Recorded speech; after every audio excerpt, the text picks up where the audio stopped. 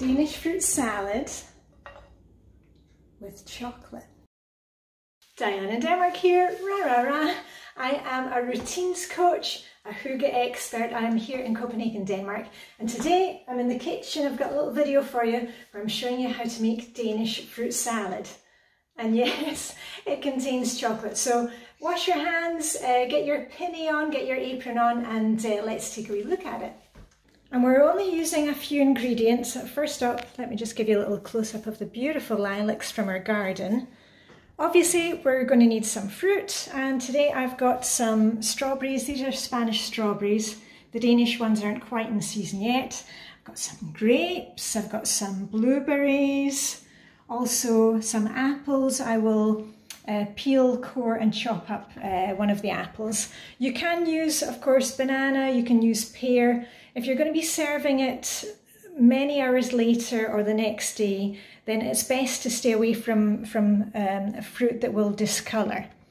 And the other ingredients are a vanilla cream. Now we can buy this ready-made, but don't worry, I have alternatives for you. And in the vanilla cream, usually it will contain cream and vanilla and often pasteurised egg yolks. That's the way you can make it yourself. But don't worry, as I said, I've got alternatives for you. And the other star of the show is the chocolate. Now you've seen a video, I've made a video about this before. This is our breakfast chocolate. I know a lot of you were intrigued by that. You were little slices of chocolate that we put on our bread. And you can use any type of chocolate for this, where we're just chopping it up and adding it to the salad. I've tried quite a few different chocolates making this, but the one that I like best is just to use a regular bar of milk chocolate. I wouldn't go for anything too fancy because it is not a fancy dessert, this one. And the name of this dish, the alternative name is æbemad, which means monkey food. And my kids used to love getting this dessert at the after-school club, and then they would come home and say, Mum, can we make it the weekend? Right, I've got everything chopped up, and I'll just take out the apple core for the squirrels. Our red garden squirrels, they love apple cores.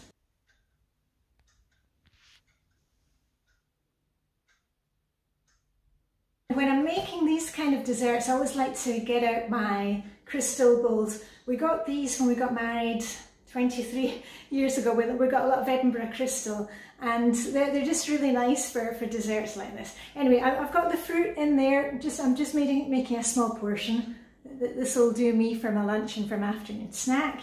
And next we're going to mix in the vanilla cream. And you don't need a spoon with a funny face, but it's nice to have. Okay, let's mix it together, and here comes the cream.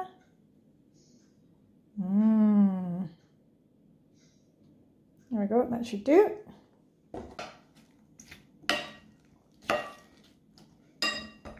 And then the final thing is to add in the chopped chocolate. And you can obviously use as little or as much as you like. And I'm using Marabou, the Swedish stuff. Here we are, good to go. Not sure, maybe I'll just eat that.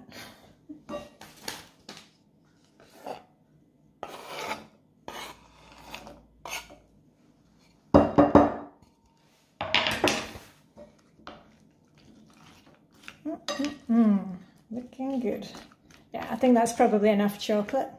And then I would cover it and put it in the fridge until you are ready to eat. Or maybe you want to eat it right now. Now, as I said, if you can't buy the vanilla cream where you are, don't worry, I have alternatives for you.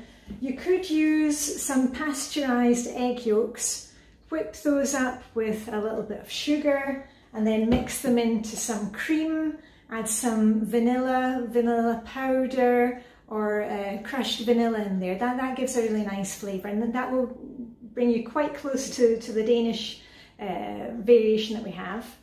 Or the super simple alternative is to take some really good vanilla ice cream and let it melt and mix that in. It's going to give you the same effect. And I can recommend a really good ice cream because years ago I went to a Michelin-starred restaurant here in Copenhagen. It was a French chef, and we were in the kitchens and they were showing us how to make desserts. And the chef said to us that when he was at home, when he was having his off day and he didn't want to make his own ice cream from scratch. This is the one that he went for, carte d'or, the vanilla, plain vanilla. He thought it was almost as good as the one that he made himself. So, but any kind of vanilla ice cream will do. Just let it melt, mix it in with your fruit and you're good to go. So I hope you enjoyed having a wee look at our Danish hygge fruit salad. Fruit salad, ebermel as it's also called, monkey food. Do you have something similar where you are? Maybe you've got exactly the same thing in your country, or maybe you're thinking, oh, chocolate in a fruit salad. If you haven't tried it before, give it a whirl, let me know how you get on. And all I've got left to say is, because you know me, I'm heading outdoors with a wee plate of this right now. Live long, prosper, may the Danish hygge be with you, and I'll see you very soon with a rah, rah, rah.